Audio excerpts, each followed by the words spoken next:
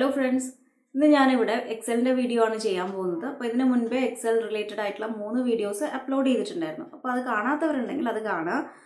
Appo adile njan parayunnathu Excel inde calculations okkeyanu. Adayathu oru simple aayittulla oru example vechittu ningalku enganeyanu sum, average, maximum, minimum idokke enganeyanu calculate cheyananu adile parayunnu. Appo adu kaanaathavarundengil kaana part 1 2 3 nu parnittu thaneyanu upload cheyidittulladu. പിന്നെ അതുപോലെ വേറൊരു കാര്യം എന്ന് പറഞ്ഞാൽ നമ്മളിപ്പോൾ എക്സലിൻ്റെ first തന്നെ നമ്മൾ എല്ലാവരും എക്സ്പ്ലെയിൻ ചെയ്യുക ആ റിബണിനൊക്കെ പറ്റിയിട്ടൊക്കെ ആയിരിക്കും. അതായത് ഹോം ടാബ് അങ്ങനത്തെ കാര്യങ്ങളെ പറ്റിയിട്ടൊക്കെ ആയിരിക്കും എക്സലിന് സാധാരണ എക്സ്പ്ലെയിൻ ചെയ്യുക. അപ്പോൾ എന്തുകൊണ്ടാണ് ഇവിടെ ഒരു എക്സാമ്പിളിൽ തന്നെ സ്റ്റാർട്ട് ചെയ്തതെന്ന് വെച്ചാൽ നിങ്ങൾക്ക് കുറച്ചുകൂടി ഇൻട്രസ്റ്റിംഗ് അതായിരിക്കും. അപ്പോൾ മീൻസ് ചിലർക്ക് ക്ഷമയുണ്ടാവില്ല ഫുള്ള് കേട്ടിരിക്കാൻ വേണ്ടിയിട്ട്. അപ്പോൾ അതുകൊണ്ടാണ് ഞാൻ ആദ്യം തന്നെ ഒരു എക്സാമ്പിൾ വെച്ചിട്ട് സ്റ്റാർട്ട് ചെയ്തത്. അപ്പോൾ ഇന്ന് നമ്മൾ കാണാൻ പോകുന്നത് നമ്മൾ കുറച്ച് അങ്ങനെയുള്ള അതായത് ഓരോരോ കാര്യങ്ങൾ ചെയ്യുമ്പോഴായിരിക്കുമല്ലോ നമുക്ക് ഇന്ന ആവശ്യങ്ങളുണ്ട്, ഇനി ഇതിനെന്താണ് യൂസ് ചെയ്യുക എന്നുള്ളത് നമ്മൾ അറിയണം. അപ്പോൾ അതുകൊണ്ട് ഇന്ന് ഞാനിവിടെ എക്സ്പ്ലെയിൻ ചെയ്യാൻ പോകുന്നത് നമ്മുടെ ഹോം ടാബ്, അതായത് അതിലെ കുറച്ച് കാര്യങ്ങൾ, നമ്പർ ഫോർമാറ്റ്, അതേപോലെ തന്നെ ടേബിൾസ്, മീൻസ് ബോർഡറൊക്കെ സെറ്റ് ചെയ്യുന്നതിനെ പറ്റിയിട്ട് അങ്ങനെയുള്ള കുറച്ച് കാര്യങ്ങളാണ് ഇന്നിവിടെ ഡിസ്കസ് ചെയ്യാൻ പോകുന്നത്. അപ്പോൾ മുന്നേയുള്ള പാർട്ട് കാണാത്തവരാണെങ്കിൽ അത് കാണാം. അതുപോലെ സബ്സ്ക്രൈബ് ചെയ്യാത്തവരുണ്ടെങ്കിൽ സബ്സ്ക്രൈബ് ചെയ്യുക, ഞങ്ങളുടെ ചാനൽ സപ്പോർട്ട് ചെയ്യുക. പിന്നെ നിങ്ങൾ വീഡിയോ ഇഷ്ടപ്പെടുന്നെങ്കിൽ മറക്കാതെ ഒരു ലൈക്ക് ചെയ്യുക. അതുപോലെ തന്നെ നിങ്ങളുടെ അഭിപ്രായങ്ങളൊക്കെ കമൻസിലൂടെ ഞങ്ങളെ അറിയിക്കുക. അപ്പോൾ എല്ലാവരും വീഡിയോ കാണുക. സോ നമുക്ക് സ്റ്റാർട്ട് ചെയ്യാം. അപ്പോൾ നമുക്ക് ആദ്യം നമ്പർ ഫോർമാറ്റിനെ പറ്റിയിട്ട് പഠിക്കാം. അപ്പോൾ നിങ്ങൾക്ക് ഇവിടെ കാണാം മന്ത്ലി സാലറിയും ആനുവൽ സാലറി എഴുതിയതിൽ ഒരു ഡോളർ സൈൻ കാണാം അല്ലേ. നമ്മൾ സാധാരണ അങ്ങനെയാണ് റെപ്രസെൻറ്റ് ചെയ്യുന്നത് അല്ലേ. എന്താണ് ഇതൊക്കെ എങ്ങനെയാണ് നമുക്കിവിടെ, അതായത് ഈ ഒരു നമ്പറിൻ്റെ മുന്നിൽ 2500 എന്ന നമ്പറിൻ്റെ മുന്നിൽ ഡോളർ സൈനൊക്കെ എങ്ങനെയാണ് ഇടാമെന്ന് നമുക്ക് നോക്കാം. അപ്പോൾ ഇവിടെയാണ് നമ്പർ ഫോർമാറ്റ് കിടക്കുന്നത്, കണ്ടില്ലേ. നമ്പർ എന്ന് എഴുതിയിട്ടുള്ള ഈ ഒരു ചെറിയ ബോക്സിനകത്താണ് ഹോം ബട്ടണിൽ ഹോം ടാബിൽ ഉള്ളത്.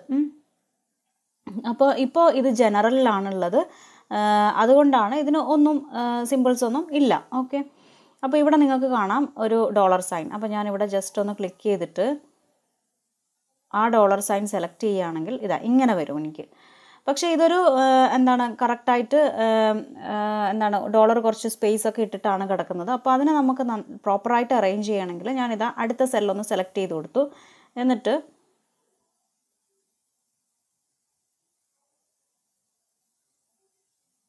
അടുത്ത സെല്ല് സെലക്ട് ചെയ്ത് കൊടുത്തു. അതിനുശേഷം ഇതാ കണ്ട ഇവിടെ ഇങ്ങനെ ഒരുപാട്. അപ്പോൾ ഞാനിതിൽ അടുത്ത സെല്ലൊന്ന് സെലക്ട് ചെയ്ത് കൊടുക്കുകയാണ്. അടുത്ത സെല്ല് സെലക്ട് ചെയ്ത് കൊടുത്താൽ ഈ നമ്പർ എന്നെഴുതിയതിൻ്റെ നേരെ നിങ്ങൾക്ക് കാണാം നമ്പർ ഫോർമാറ്റ് എന്നല്ലേ. അപ്പോൾ അത് സെലക്ട് ചെയ്ത് കൊടുക്കുക.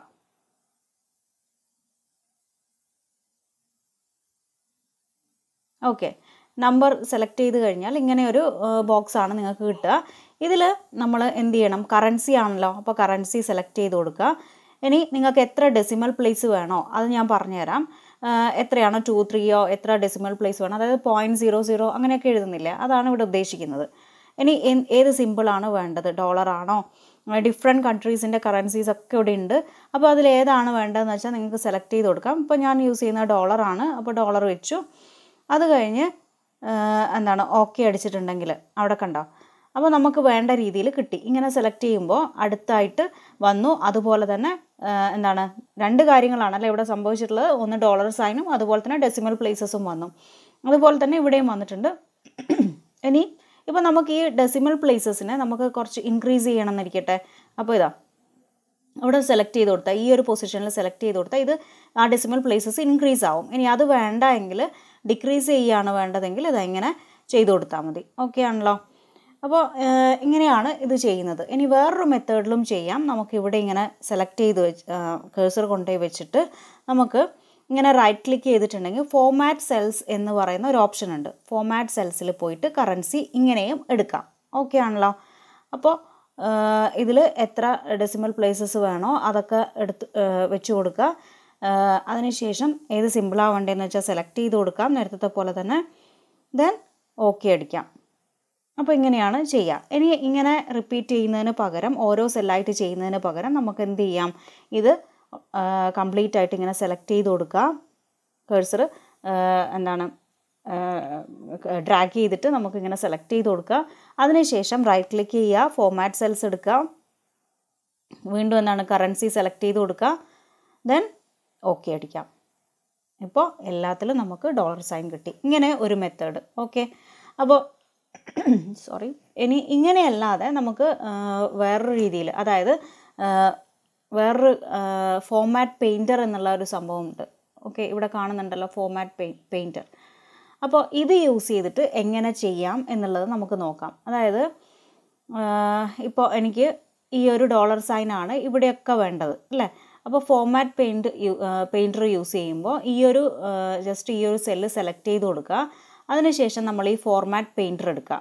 ഫോർമാറ്റ് പെയിൻറ്റർ എടുത്താൽ നിങ്ങൾക്ക് പിന്നെ ഇങ്ങനെ ഒരു പെയിൻറ്റും, അതായത് ഒരു പ്ലസ് സൈനും ബ്രഷും കാണാം അല്ലേ. അപ്പോൾ അത് എടുത്തിട്ട് അതിന് ശേഷം എന്താ വേണ്ടതെന്ന് വെച്ചാൽ നമുക്ക് എവിടെ മുതലാണോ വേണ്ടത് അങ്ങനെ ഡ്രാഗ് ചെയ്ത് സെലക്ട് ചെയ്ത് കൊടുക്കുക.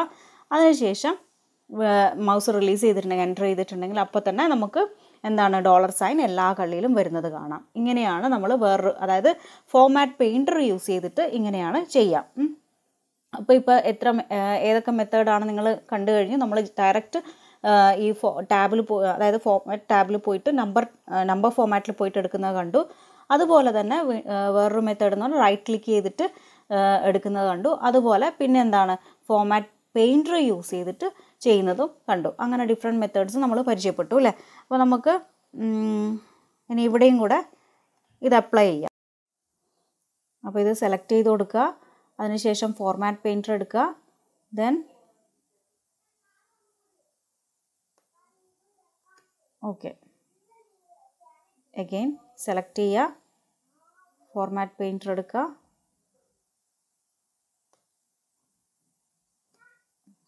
അങ്ങനെ എല്ലാ സ്ഥലത്തും നമ്മൾ $സൈൻ ആക്കി അല്ലേ.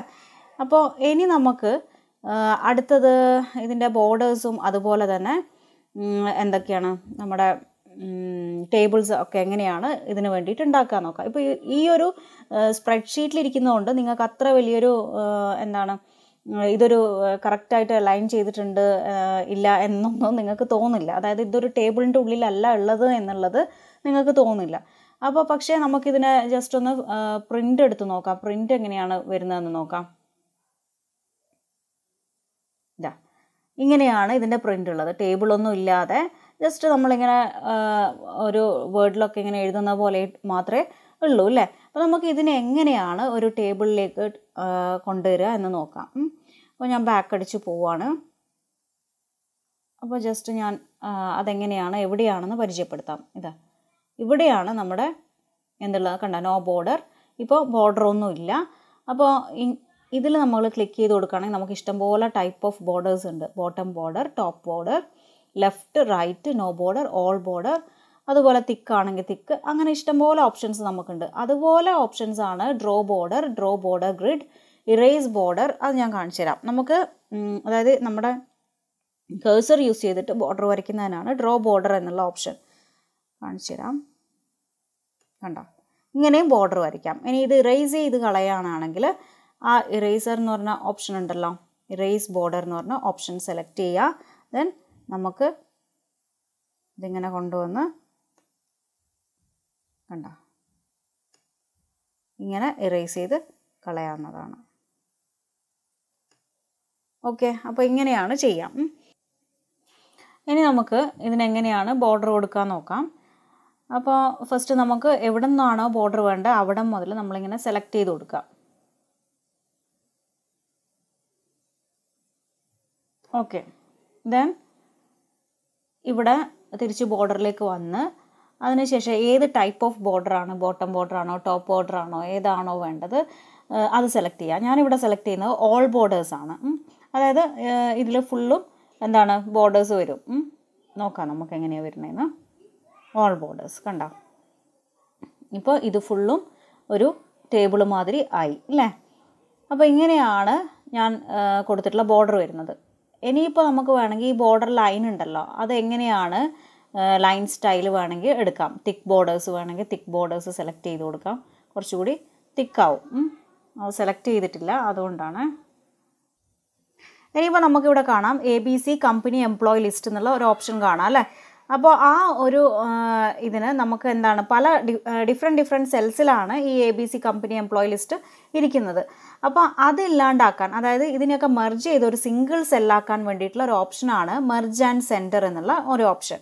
അപ്പോൾ അതിനെന്താ വേണ്ടതെന്ന് വെച്ചാൽ നമുക്ക് ഏതൊക്കെ സെല്ലാണോ മെർജ് ചെയ്യേണ്ടത് അത് തൊട്ട് സെലക്ട് ചെയ്ത് കൊടുക്കുക, മൗസ് ഡ്രാഗ് ചെയ്ത് സെലക്ട് ചെയ്ത് കൊടുക്കുക. ദെൻ മെർജ് ആൻഡ് സെൻറ്റർ കൊടുത്തിട്ടുണ്ടെങ്കിൽ അത് വന്ന് സെൻറ്ററിലാവുകയും ചെയ്യും, ഇതൊക്കെ കൂടി ഒരു സിംഗിൾ സെല്ലാവുകയും ചെയ്യും. ഓക്കെ, ഇപ്പോൾ ഞാൻ ഓൾറെഡി അത് സെൻറ്ററിൽ തന്നെയായിരുന്നു പ്ലേസ് ചെയ്തിട്ടുണ്ടായിരുന്നത്, അതുകൊണ്ടാണ് ഇതിൽ ഡിഫറൻസ് ഒന്നും നിങ്ങൾക്ക് തോന്നാത്തത്. ഓക്കെ, അപ്പോൾ നിങ്ങൾ സെൻറ്ററിലല്ല എങ്കിൽ ഓട്ടോമാറ്റിക്കലി അത് സെൻറ്ററിലേക്ക് വരികയും എല്ലാ സെൽസും കൂടി മെർജ് ചെയ്ത് ഒരു സിംഗിൾ സെല്ലായിട്ട് മാറുകയും ചെയ്യും. അപ്പോൾ അതാണ് മെർജ് ആൻഡ് സെൻറ്റർ കൊണ്ട് ഉദ്ദേശിക്കുന്നത്. ഇനി നമുക്ക് വേണമെങ്കിൽ ഇതിനെ കുറച്ചും കൂടി അട്രാക്റ്റീവ് ആവാം. ഇത് നമ്മുടെ ഹെഡിങ് ആണല്ലോ അല്ലേ, എംപ്ലോയി ലിസ്റ്റ് എന്ന് പറയുന്ന ഒരു ഹെഡിങ് ആണ്. അപ്പോൾ അതിനെ വേണമെങ്കിൽ നമുക്ക് ബോൾഡ് ആക്കാം. ഇനി വേണമെങ്കിൽ ഫിൽ കളർ യൂസ് ചെയ്തിട്ട്, അതുപോലെ നമുക്ക് ഇത് അണ്ടർലൈൻ ചെയ്യണമെങ്കിൽ അണ്ടർലൈൻ ചെയ്യാം. പിന്നെ ഫിൽ കളർ യൂസ് ചെയ്തിട്ട് നമുക്ക് വേണമെങ്കിൽ കളർ ഫിൽ ചെയ്ത് കൊടുക്കാം. കണ്ടില്ലേ, അങ്ങനെ ഏത് കളറാണോ നമുക്കിഷ്ടം അതൊക്കെ സെലക്ട് ചെയ്ത് കൊടുക്കാം. ഓക്കെ, പിന്നെ നമുക്ക് വേറെ എന്താണ്, ഇതാ സീരിയൽ നമ്പറൊക്കെ ഒന്ന് ബോൾഡ് ആക്കി കൊടുക്കാം അല്ലേ, സീരിയൽ നമ്പർ, നെയിം, ഇതൊക്കെ ഒന്നിച്ച് സെലക്ട് ചെയ്തിട്ട് ബോൾഡ് ആക്കാം കേട്ടോ. പിന്നെന്താണ്, ഇനി നമുക്ക് താഴെയുള്ള മാക്സിമം സാലറി, മിനിമം സാലറി ഇതൊക്കെ കൊണ്ടുപോയിട്ട് നമുക്ക് അതിനെയൊക്കെ ഒന്ന് എന്താണ് ഒരു നല്ല സ്റ്റൈലിൽ ആക്കി നോക്കാം. ഇതല്ലേ, അപ്പോൾ ഇത് തൊട്ടിട്ട് ഞാനൊന്ന് സെലക്ട് ചെയ്യാണ്.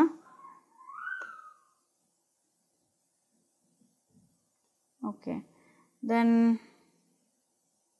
തിക്ക് ഔട്ട്സൈഡ് ബോർഡർ ഒന്ന് കൊടുത്ത് നോക്കാം. കണ്ടില്ലേ, തിക്ക് ഔട്ട്സൈഡ് ബോർഡർ വന്നു. ഓക്കെ, അപ്പോൾ ഇങ്ങനെയാണ് എന്താണ് ബോർഡേഴ്സൊക്കെ നമ്മൾ കൊടുക്കുന്നത്. അതുപോലെ തന്നെ നമുക്ക് വേറെ എന്തൊക്കെയാണെന്ന് വെച്ചാൽ ഇവിടെ ഫോണ്ട് സൈസൊക്കെ ഇൻക്രീസ് ചെയ്യാം, അതിനൊക്കെയുള്ള ഓപ്ഷൻ ഉണ്ട്. ഇതാ ഇൻക്രീസ് ചെയ്യാം, ഇത് ഡിക്രീസ് ചെയ്യാം ഫോണ്ട് സൈസ്. അപ്പോൾ ഇതൊക്കെയാണ്. അതുപോലെ നമ്മുടെ ഹെഡിങ്സ് ഒക്കെ നമുക്ക് അലൈൻ ചെയ്യാൻ കറക്റ്റായിട്ട് സെൻറ്ററിൽ വേണോ, ലെഫ്റ്റിൽ വേണോ, റൈറ്റിൽ വേണോ, അതൊക്കെ ഇതാണ്. അതൊക്കെ നമുക്ക് ഇനിയും തുടർന്നുള്ള ക്ലാസ്സുകളിൽ കാണാം. സോ